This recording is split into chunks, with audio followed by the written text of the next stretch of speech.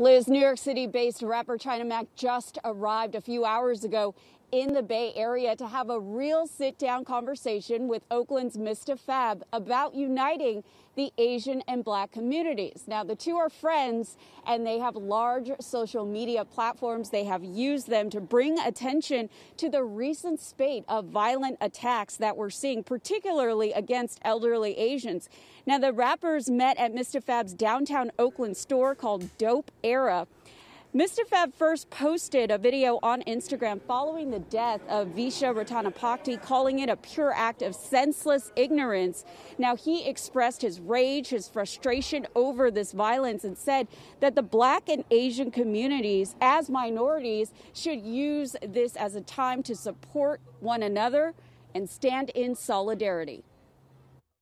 As community leaders, we must make a better effort and a conscious effort to protect us all.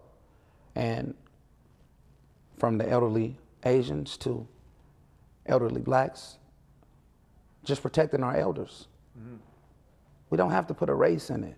As a person of a community, we cannot allow anybody to come into our communities and do this to our elderly, you know what I mean? To do this to our grandmothers and our grandfathers. We can't allow that anymore, you know what I'm saying? And we all have to do whatever we can do.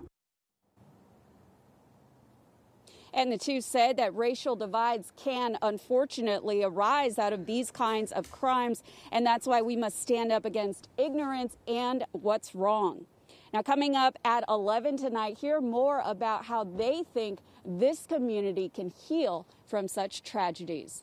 Live in Emeryville, Betty Yu, KPIX.